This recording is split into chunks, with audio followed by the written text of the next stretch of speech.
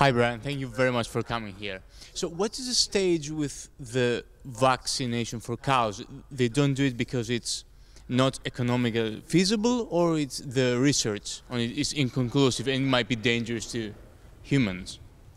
The question is, why don't we vaccinate cows right now?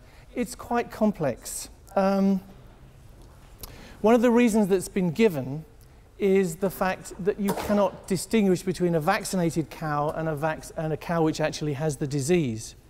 And so you need a test to discriminate between the two. Now this test has been developed now. It's called the DIVA test. It's discriminating between infected and vaccinated animals. It's there, it's been tested, it needs to be licensed, but it's proved.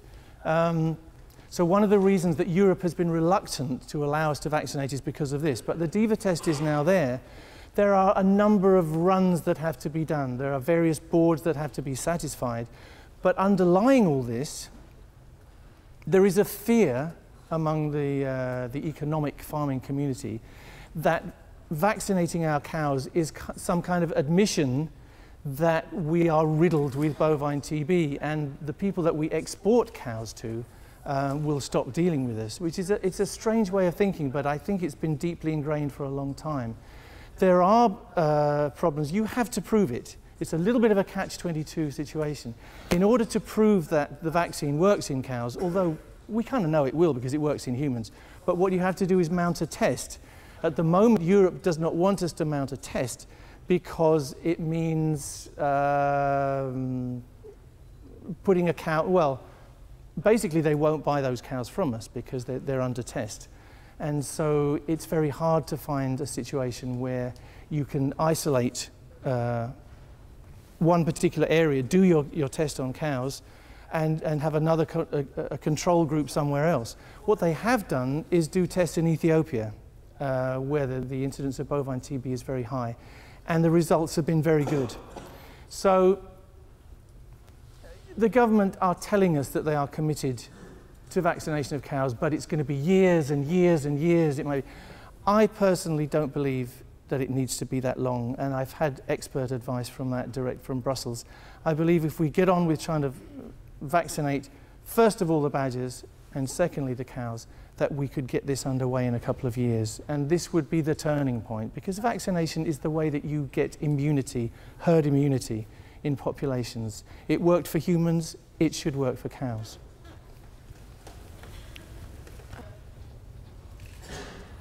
Hi Brian, thanks a lot for your words.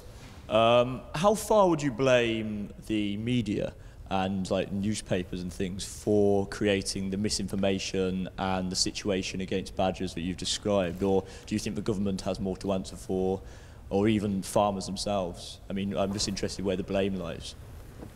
It's a very interesting question. There's a whole network, of course, which is connected, and a lot of the newspapers, well, the paper we call the Tory Graph is very much connected with the government, and becomes almost an organ of the government. The government also has fiercely strong connections with the farming community, because the farming community helped to put this government into place.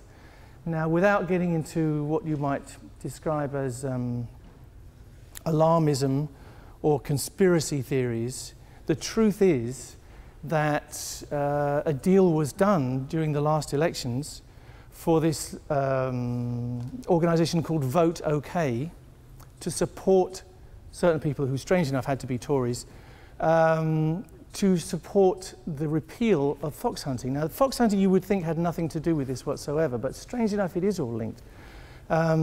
So a lot of these people were put into place. Vote OK was begun by a chap who's very high up in the NFU, Farming Union. So the government, many of the people who are actually in government would be accurate in saying that they owe a lot to people who are connected with the NFU and connected with fox hunting for their current position. Therefore, it's very hard for them to go against them. A lot of the media are in cahoots as well, so you have this whole network. And we are pretty powerless. It's unfortunately those of us who try to keep an open mind and try to speak up for wild animals particularly, find that we have no cards left at our disposal. The government, the NFU, and the newspapers and the media are holding all the trump cards. Nevertheless, things do change. I think if anyone had looked at Wilberforce and his fight against slavery, he was up against very similar odds. The odds were totally stacked against him, but he won through. Even simple things. A few years ago, a lot of us would have said it's impossible to stop people smoking in public places because there was so much, this network of intrigue surrounded that. Nevertheless, it happened. And I believe that if enough people become educated to what's really going on in this country, and I'm not speaking politically here, I've mentioned the word Tory, but basically we have friends in all parties, and that's very, very important to me. I believe that animal welfare and decency should be above politics, and that's what I would like to see happen in this country. And I believe that we can change things. I believe that, that things will change and we will adapt our position towards animals.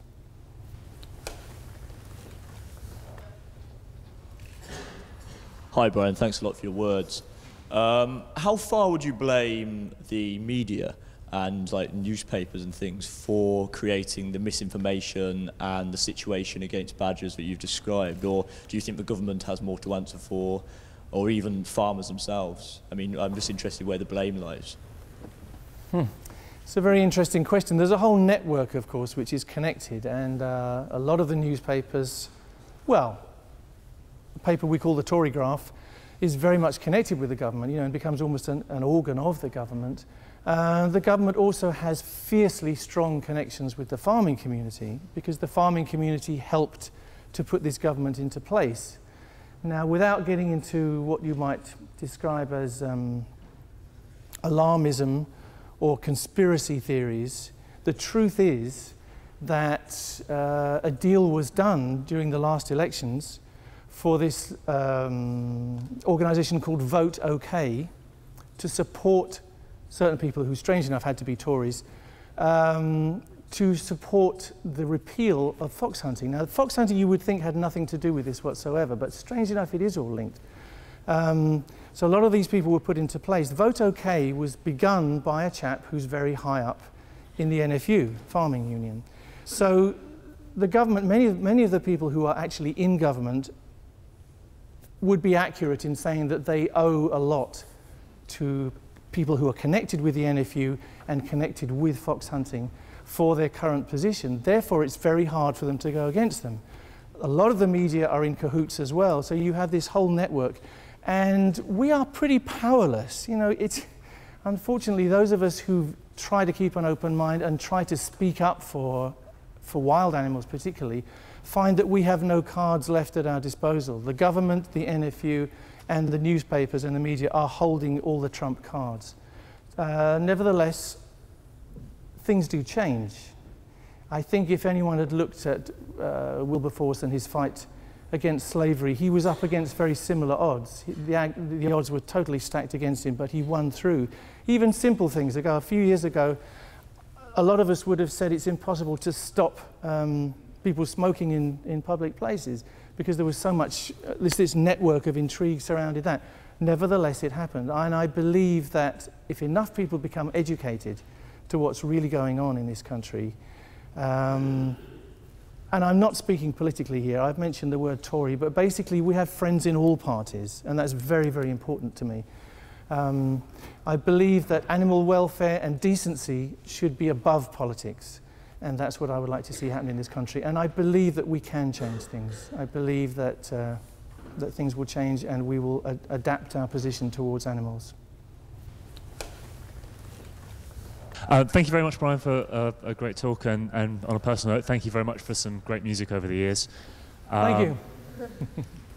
I sort of want to ask a question about sort of what's on your wish list. There seems to be lots of other campaigns where there's sorry, I should stand. That'd be better.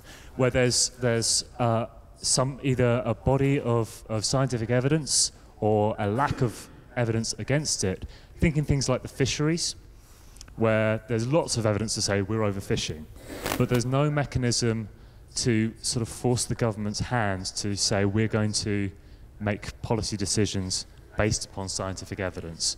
And yet they'll use scientific evidence when it suits them for things like the foot and mouth cull.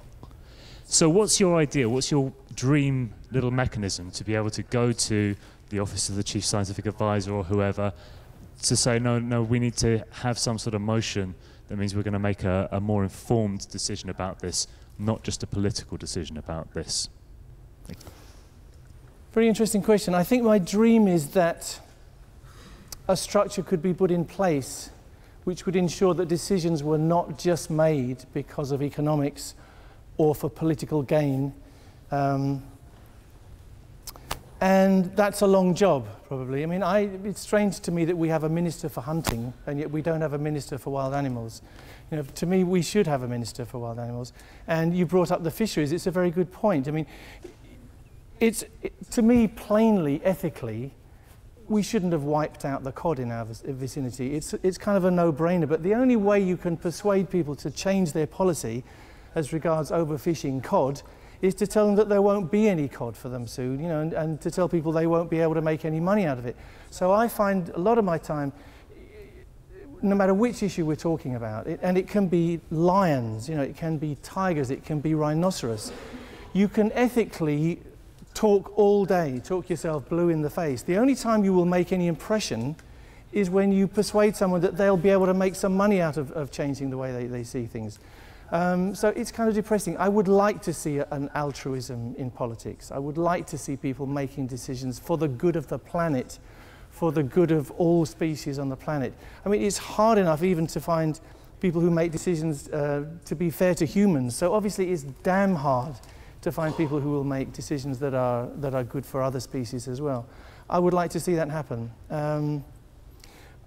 What's happened to me in the last couple of years is that I spent a lot of time in the House of Commons. I think they're going to get me a bed there soon, actually. And what I discovered is actually pretty disappointing. A large percentage of MPs are there because it's a career and they can further themselves.